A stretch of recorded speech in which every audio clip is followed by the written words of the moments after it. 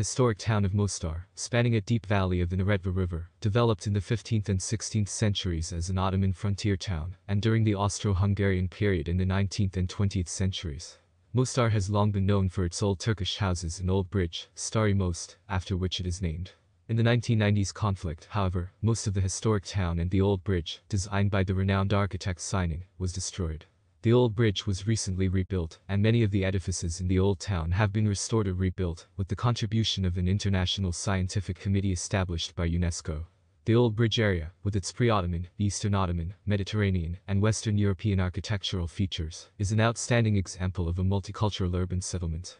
The reconstructed old bridge and old city of Mostar is a symbol of reconciliation, international cooperation, and of the coexistence of diverse cultural, ethnic, and religious communities.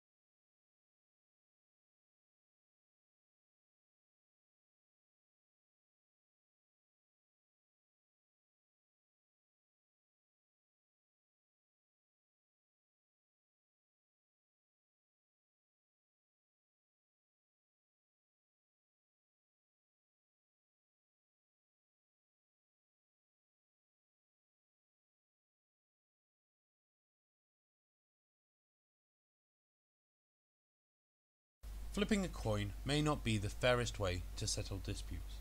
About a decade ago, statistician Percy Diaconis started to wonder if the outcome of a coin flip really is just a matter of chance.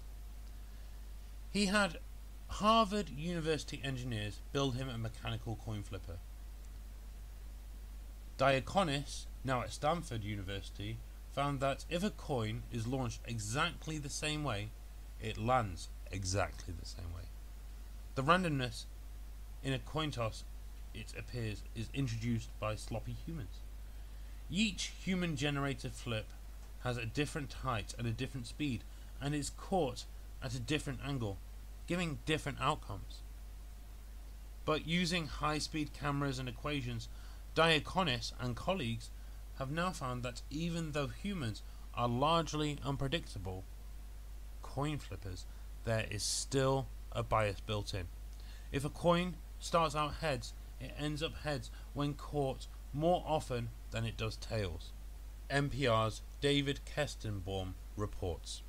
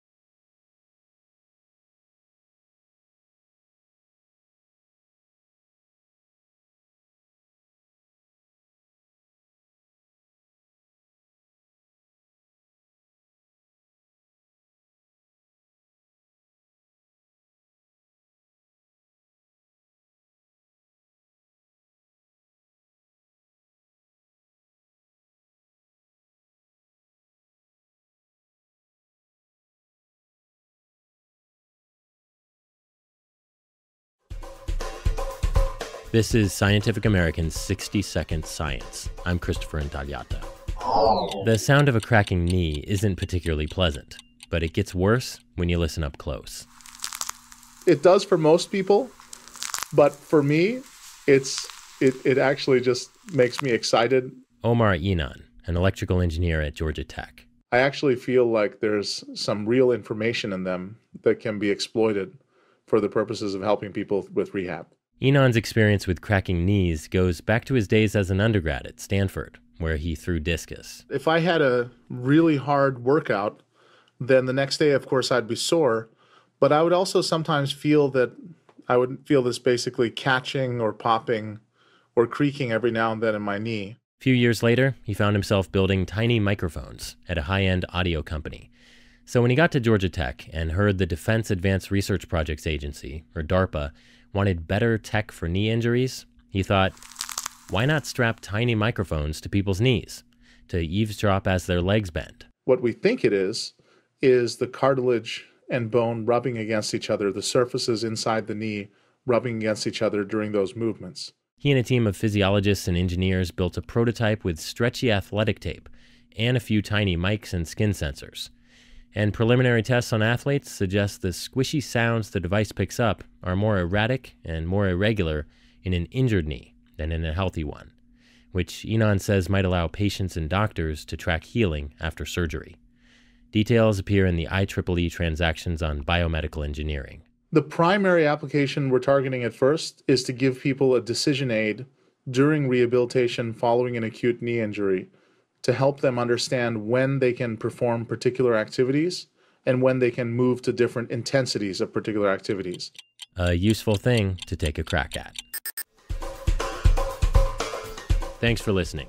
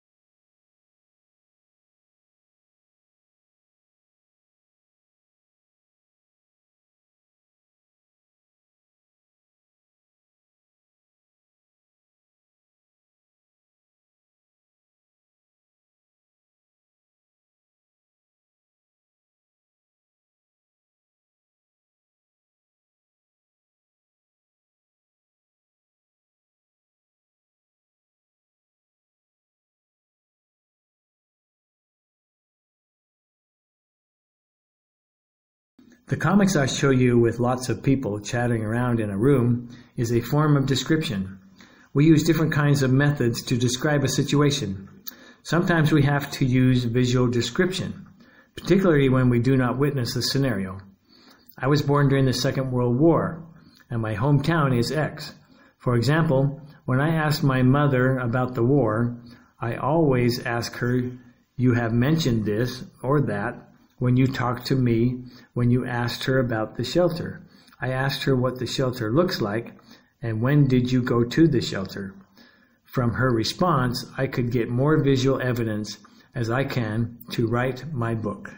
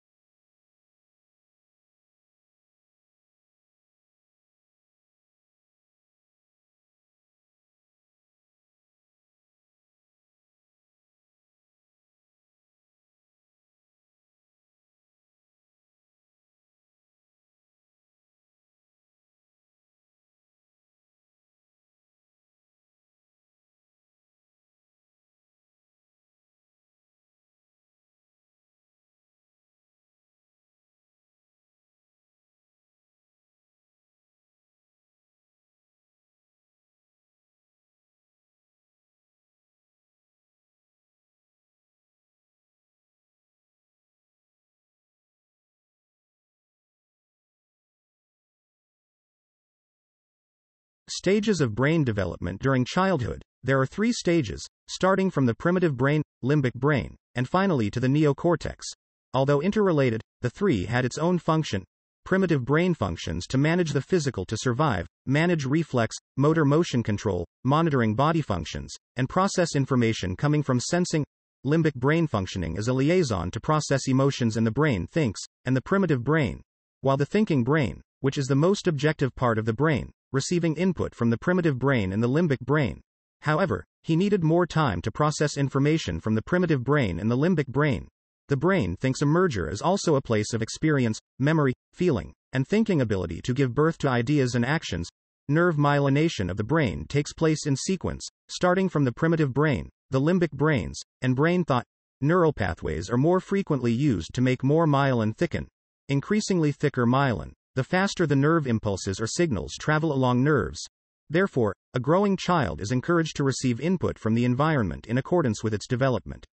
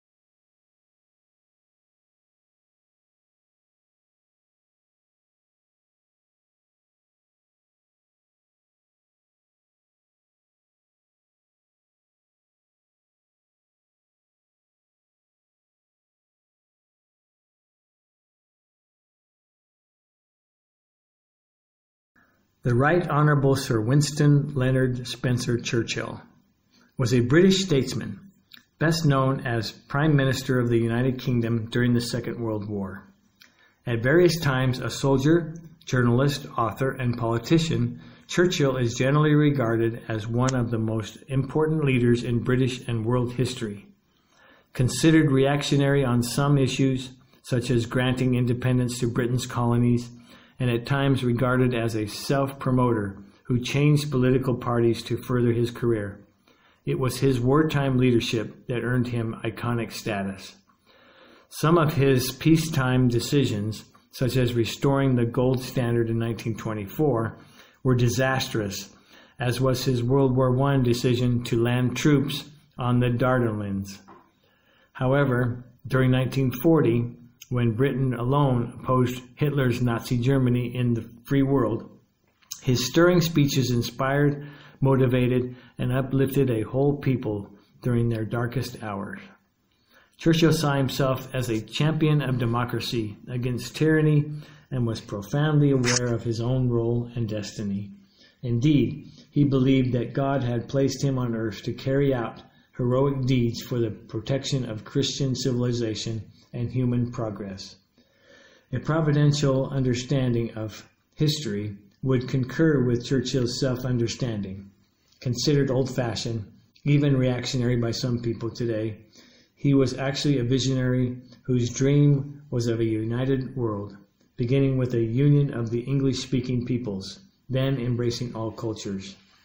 In his youth, he cut a dashing figure as a cavalry officer, as seen in the 1972 film Young Winston, directed by Richard Attenborough, but the images of him that are most widely remembered are as a rather overweight, determined, even pugnacious-looking senior statesman, as he is depicted to the right.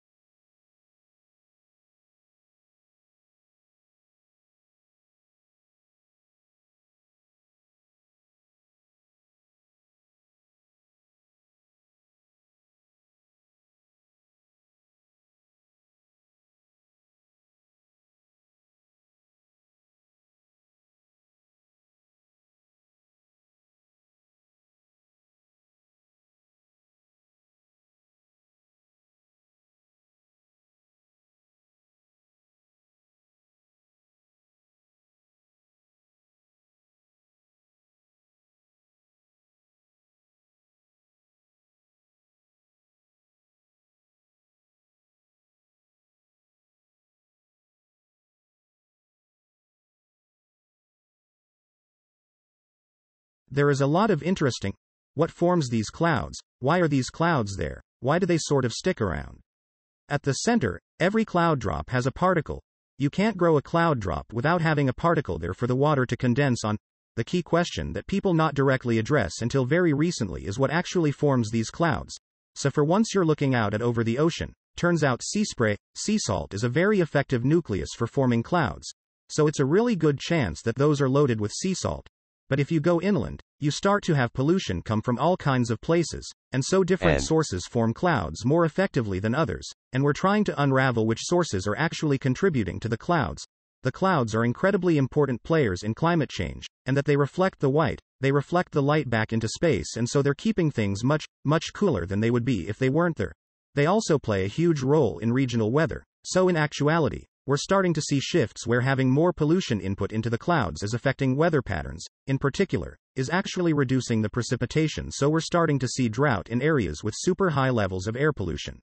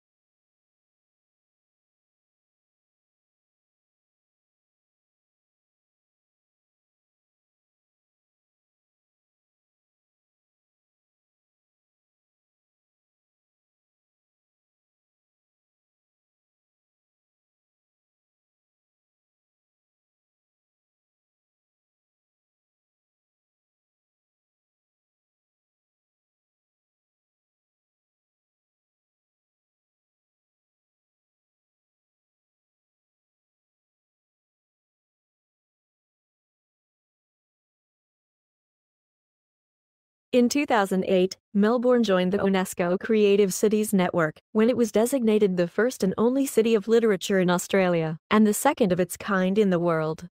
Melbourne's designation as an UNESCO City of Literature was an acknowledgement of the breadth, depth and vibrancy of the city's literary culture.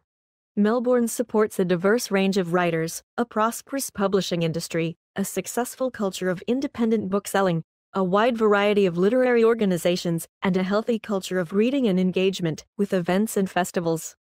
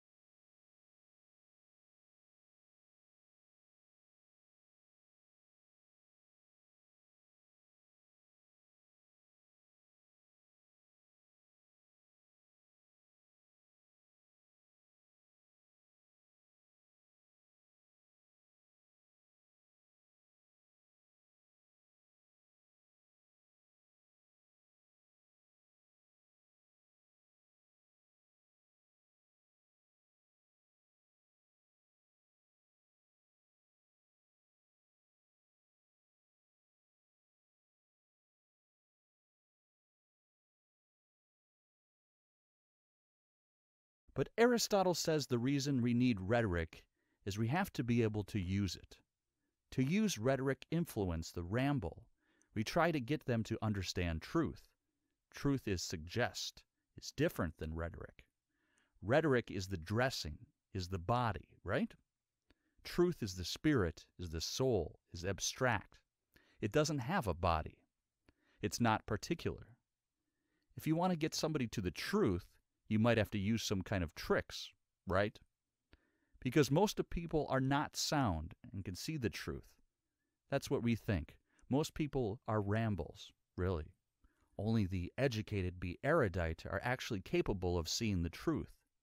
If you want to get the general mass there, you may have to do a little bit.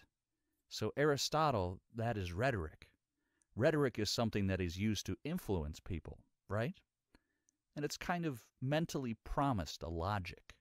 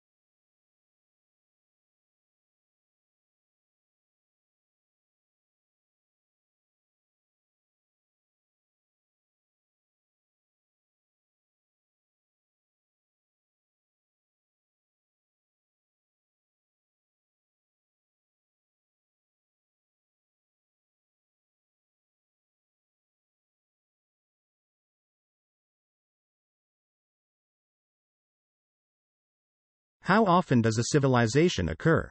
By studying that, we could look at stars that are suitable for the development of civilizations. How many new stars appear every year?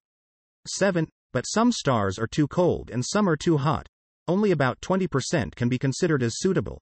We all know that there are some factors for species and animals to survive and reproduce, including environmental conditions, temperature, tolerance range, body size, weight, diets, seasonal and daily activity, behavior, and the altitude they live. Animals migrate to find a new habitat because the change of environment, and only species that have the tolerance for the new environment could survive and reproduce. Human beings are the only organism that makes extensive use of technology to extend the limits of their natural tolerance range.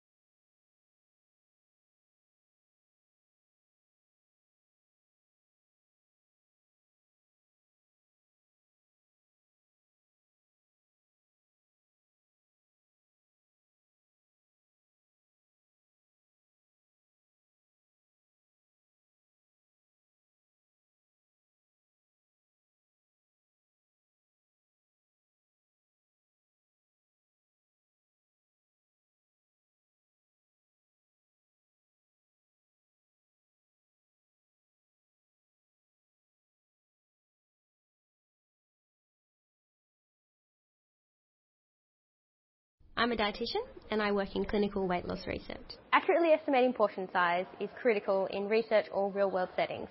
For example, if you're trying to watch your weight and you're out to dinner and you're presented with a bowl of food, there's no really good way to actually estimate how much you're eating unless you're going to whip some scales out of your bag. So we wanted to find a more objective way for people to quantify what they're eating when they're out and about. I came up with a more hands-on approach. We got people to measure the dimensions of the food using the width of their fingers, and remembering back to primary school maths, we used the geometric volume formulas to estimate the weight of the food. To show you how this works, I've ordered a piece of lasagna, and that's my box, a glass of wine, and that's my cylinder, and I'm feeling pretty healthy, so I ordered some watermelon for dessert. and that's my wedge. So this lasagna is 7 by 5 by 4 fingers. In the future, I see this method being incorporated into smartphone applications. So you put your finger widths in along with your height and your weight, and the app will do all of the calculations for you. And then you've got a more accurate way to estimate the portion size.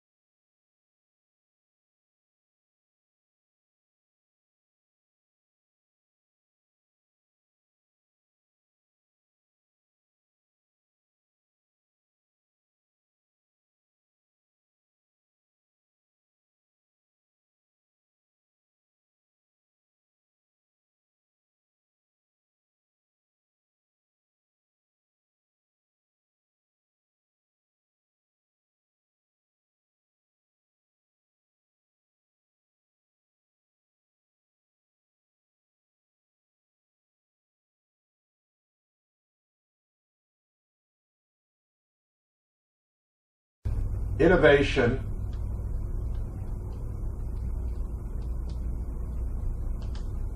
equals invention,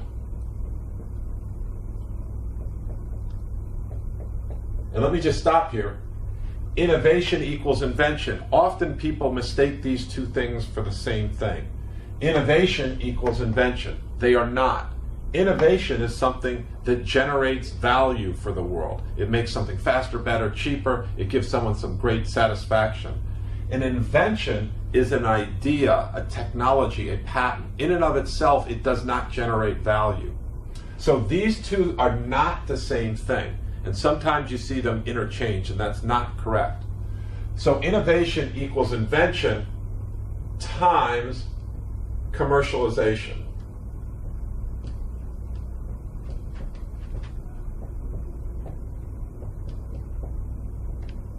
So when we look at this equation of innovation, something of value, it requires a new idea, and then it requires someone or some organization that is going to commercialize that idea and to make it of value to the world.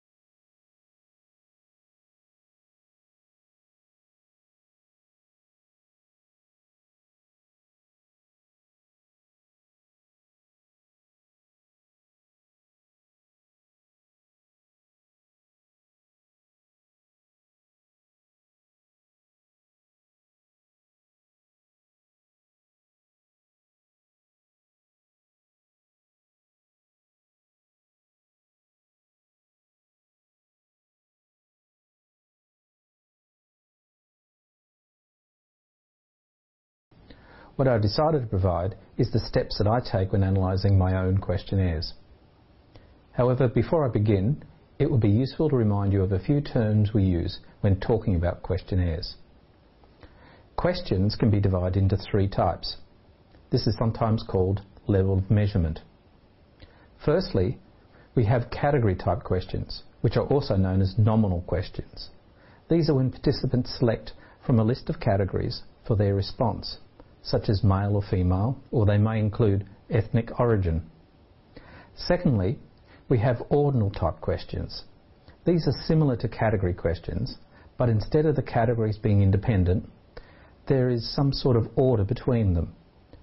If we ask people to indicate their age in categories, this is an ordinal type question. Thirdly, we have continuous questions. These are any question that can be answered by a number. It could be an open-ended question asking participants to tell you how many times they attended lectures, or how often they used a VLE. Or it could involve asking them to rate the importance or intensity of some experience.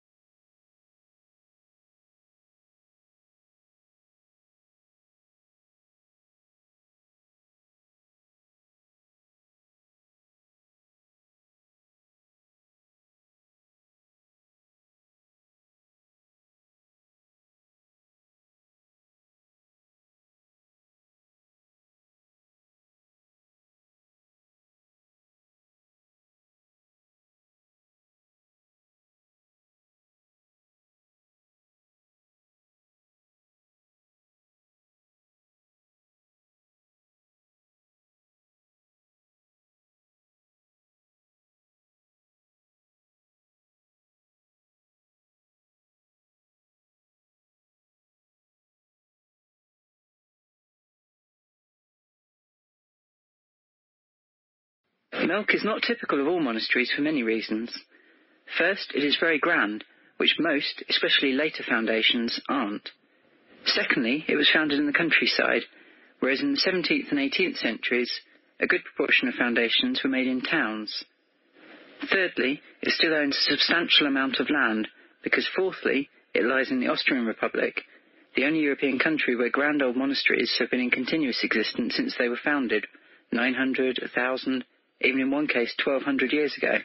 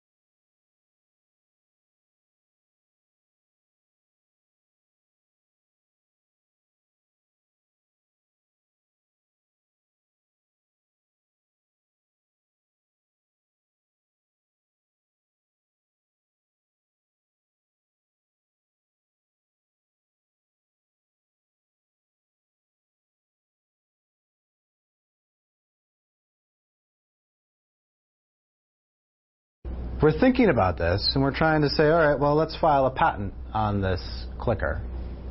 If I were to go to the patent office and say, all right, I want a patent on a clicker, period, the patent office would just laugh. You know, the clickers have been around for a while, presentation clickers have been around for a while, and so there'd be a 0% chance that we would actually get that. If we were to somehow convince the patent office that we should be able to get a patent on a clicker, period, it would, however, be incredibly valuable. Every single clicker that was made after this point would infringe And when it infringes, maybe we take $1 or $2 each. That would add up to be a decent amount of money. On the other end of the spectrum, let's go to the million-word version. I go to the patent office and I say, I want a patent on this exact thing. And those million words describe every single radius, every single material, every single thing about this. And the patent office says, yeah, we've never seen that before. Go ahead and take it. Almost 100% chance of getting that patent. But the value of that patent would be close to 0.